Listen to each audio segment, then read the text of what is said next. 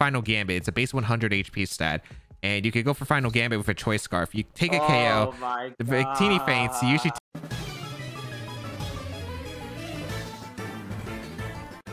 Hey guys, Cyber. Relax, I was just gonna get there. Anyway, as this little buddy was saying, 80% of you aren't subscribed to the channel, so hit that subscribe button. It really helps. Hey, what Pokemon are you? All right, Beastcoast Pokemon. Today, Aaron and I are going to be talking about the most recent Series 13 rule set that was recently dropped, and this is the format that will be happening on the Battle Stadium ladder starting in next month, which is September till the end of October. So this is a pretty big rule set, and I'm pretty excited to deep dive this with Aaron. So are you excited, Aaron?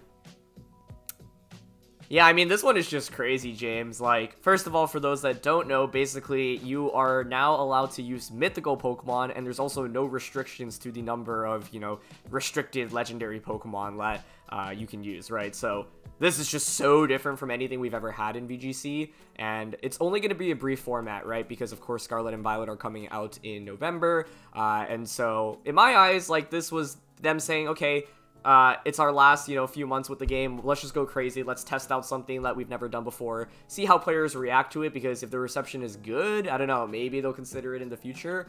And I personally wouldn't even expect live events like during this period with this rule set. And so I think they're just, trying something fun and mix things up a little bit before we switch to a quick background for anyone who has not played in the older formats. There were actually times where the Stadium ladder or the Battle Spot ladder, back when it was Battle Spot, happened to not be the VGC rule set. For instance, we did not actually have 2016 rule set around the time of Worlds, so this could be just potentially just for fun, realistically, because they've been combining the singles and the doubles rule set. So I don't know if this would actually be a VGC format, and as Aaron said, we might not even have live events for this, kind of like we had Series 6, for instance, when we had when they had the top 10 ban list from each of singles and doubles Stadium ladder. But yeah, it's definitely an interesting one. All legendaries, all mythicals allowed.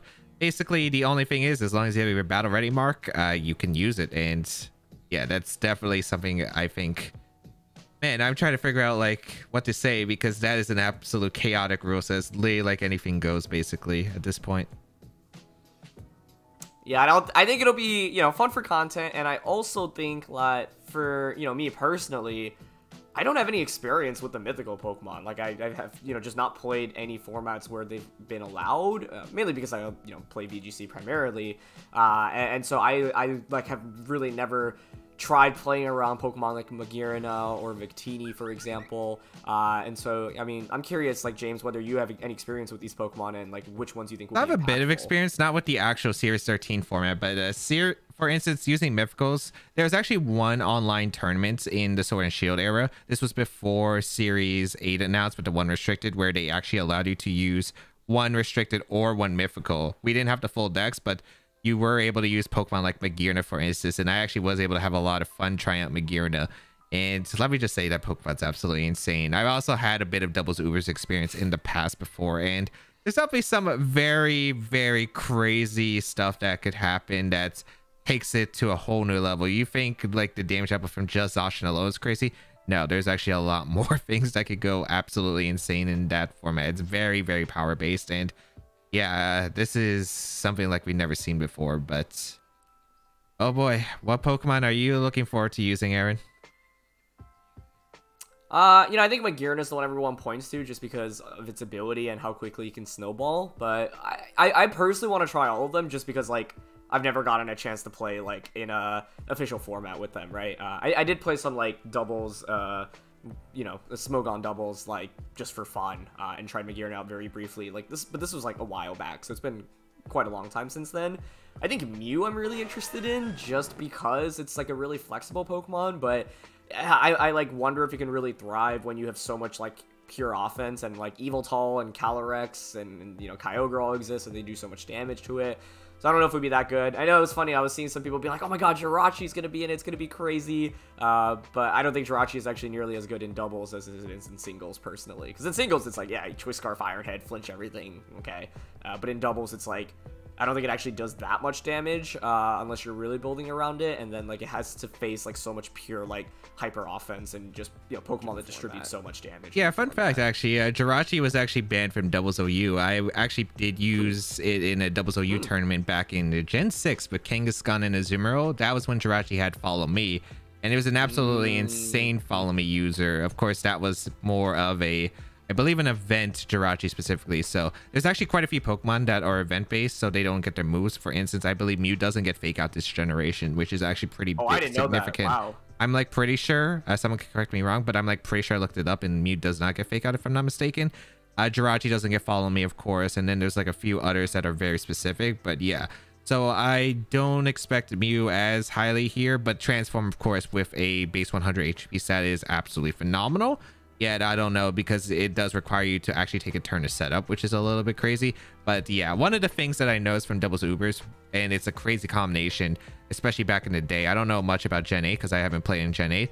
Victini plus Magearna is a very interesting Trick Room combination. Of course, we talked about Magearna a bit, but for those of you that don't know, Soul Heart is its ability. And basically, whenever a Pokemon faints on the field, doesn't matter if it's your side or the opponent's side, it gets a +1 special attack. And that happens anytime a Pokemon's KO'd. So Victini with Final Gambit, it's a base 100 HP stat, and you could go for Final Gambit with a Choice Scarf. You take a KO, the Victini faints, you usually take the target out as well. So Magearna gets a +2, and Magearna is one of the bulkiest Pokemon in the format. It's insane typing. Zacian, of course, Steel Fairy. You can get Trick Room up, or you could just take a knockout, and with Dynamax, it's an absolutely insane option, I think, for this part. So that's definitely a very, very tough one to consider. But yeah, there's a lot of things that I think are interesting in this format. We've seen Victini, of course, usually with Victory Star, which increases the accuracy of itself and its partners. So could definitely be used on a Sun team, for instance, with Venusaur and Groudon with Precipice Blades. Of course, a lot of players have been thinking about that. And one of the favorites I feel like has been just heavy damage output with all the restricteds. I've only seen like really offensive stuff with Tailwind or usually Trick Room in general. That makes a lot of sense, yeah, and like, there's obviously not too much to base this off of at the moment, but there was actually this, pretty decently big online tournament that, was a Series 13 tournament on Smogon, and there are some sample teams there, right? And if you look at the top team compositions, well, Zacian Kyogre, we know how good it is in Series 12. Turns out it's still very, very strong in Series 13, and like 5 of the top 8 teams had that. But yeah, like the top 2 teams both had the same restrictedness, 4 restricteds, which were Zacian Kyogre, Yveltal, Calyrex. And I think that's one thing that's interesting about this format, right? Like, how many restricted Pokemon do you actually want to use? Obviously, you can use this as many as you want, but at some point you actually want like some non-restricteds that are really valuable as support options, right? So whether it be Tailwind or Trick Room, as you just mentioned, James, like a lot of non-restricted Pokemon are actually really good in enabling those. And, Pokemon like Incineroar and Amoonguss are always going to be staples as well. So I'm mainly curious, like, one, which non-restricteds rise up to become like common partners, because most of them should be more not defensive, but like more support based, but then also like you obviously want to make use of your Dynamax or Gigantamax as much as possible, and some of the Pokemon that exist, whether it be like Charizard or Venusaur, like you mentioned, are just so inherently powerful that they could definitely find space on like good teams as well, I think.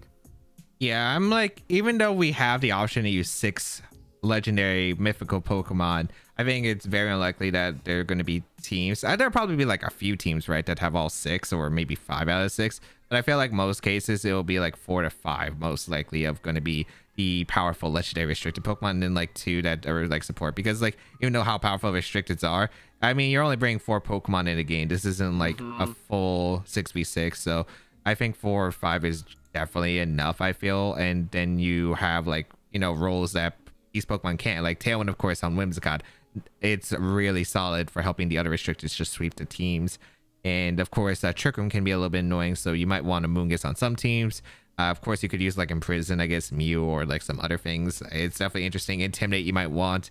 But yeah, this format is very, very power based, and I think there's a lot of room for experimentation. I know the top teams that we saw from this tournament was Zacian, Kyrie, Yveltal, Calyrex, and it's just such a good offensive core. Like, it's been pretty much used a lot on the ladder for Series 13 from what I've seen so far on Showdown, and Yeah, I feel like there's definitely room for experimentation. We saw Nails in 7th place, and his team is actually really strong against the first and second place core because of the wide guard Zamazenta. That could actually be like really hard for the top core to actually break through, which is pretty crazy. Yeah, I think for me, it'll be exciting because I think, like, you know, you can use so many restricteds. Like, in this format, for example, it's really hard to move towards one of, like, the less common restricteds just because it means you're giving up, right? Like, the opportunity cost of using that relative to something else that's a lot more stronger objectively is a pretty big sacrifice, right? So something like Zekrom I think about especially in Series 12, right, where it's just not nearly as common of a pick. And it still won't be in this format, but I feel like at least you have more room to just throw in another restricted, right? Because it's not like you're giving up a really... I guess theoretically, yes, you're giving up one of like Zacian, Kyogre, Evil Toad, Calyrex, and, you know, whatever, but I feel like there's more flexibility in that, so it's cool to see like other restricteds maybe being used in ways that, you know, we haven't seen them in Series 12. And so... I mean, the format's going to be chaos. I think it's going to be something that, like, none of us are, like, we don't really have that much experience with. And for me, I think that's fun because I think, like, as a VGC player that's played for every format, basically, you know, every format's a little bit different from each other. But I think you can, like, learn some valuable, you know, information from each format that you play. And maybe you don't necessarily apply it to the next format you play, but I think, like, those fundamentals will stick with you. And it helps you, like, grow your overall skill set in Pokemon, which I always think is cool. Yeah, it'll be very unique, the direction of whether I think it's just going to be battle between like Tailwind offense, and I think it's going to be tricky because I think you're going to need speed control on like these teams because I feel like the restrictions are just doing too much damage at this point. So yeah, we'll see how the format goes. It's I don't know, it's just going to be chaotic, I feel. I mean, what can you really expect from all these heavy hitters? And you know what, YouTube comment section was right. VGC players just spam legendaries. I think it'll be fun to see like which of the best performing teams have the least number of restricteds, right? Like, can you get away with only using 2 or maybe 3 at most? We'll see. But either way, I think I do think, like, you know, one of the reasons that restricted formats haven't, or sorry, the mythical formats haven't existed previously is because these Pokemon are a lot more difficult to obtain. So it'd make me really happy if they had some giveaways, just, you know, in the more recent or next upcoming weeks to make it a little bit easier for people to gather these Pokemon, because otherwise they can be quite difficult. And so, yeah, I still don't really expect this to be like an actual VGC format ever, you know, that we play in like live tournaments with, but I think it's perfect timing to explore something crazy like this. And even if, like, you know, I think I've read a lot of kind of mixed criticisms or feedback, right? Some players are really excited for it just because they're like, okay, I'm tired of Series 12. I'm down to try out something completely new. And I think a lot of players are more like, well, you know, like, I already don't like legendaries, and now you're introducing as many as you want. Like, I'm good. But the good thing is that the format's only going to be around for, you know, 2 months. Maybe they extend it into November, December as well. I actually have no idea what, you know, they might want to do there. But, you know, once Scarlet and Violet come out, obviously all the attention's going to be there. So this is their way of just filling up some time and trying out something fun. Maybe not fun for everyone, but at least something unique in that short time period. Yeah, I think this will be an interesting format. I'm pretty sure like every team is at least going to have one steel type. Like, it'd be insane, I think, not to use one of Zacian, Magirina. I just can't really see it. And it'll be interesting to see how the mythicals interact, but yeah, it's kind of a shame though, because a lot of players wanted mythicals at least allowed in some sort of fashion, but of course Magirina would have been too insane. But like, there's some other cool of course mythicals, like for instance, players wanted Keldeo back in like 2015. Yeah, and there were definitely some mythicals that definitely kind of undershine, especially in this kind of format, like Genesect. There are way better steel types in this format than it, unfortunately, but it's actually a pretty strong mon, for instance, in like Doubles OU. So it'll be interesting to see like how the mythicals even be approached here, because you might not even need the mythicals realistically. Like for instance, we saw the top 2 right here, which is basically the same team, but it doesn't even have mythicals. So we'll see how well the mythicals can actually land a mark, because I think there's only probably going to be a few of them that actually are going to be like in the top placements, but maybe we'll see players innovate. For sure, yeah. I think the other interesting thing is the format's only going to be around for such a short period of time. Like, you're not going to see a metagame develop all the way from the beginning to the end, right? But that also makes it more chaotic, and I don't know. For me personally, I was like, what am I going to do after Worlds? Like, I guess I could just play the teams that, you know, did well at Worlds, and that would be pretty fun to showcase, obviously, right? Because these are, like, the crown teams that, you know, the best players in the world are put together to try to win the biggest tournament of the year.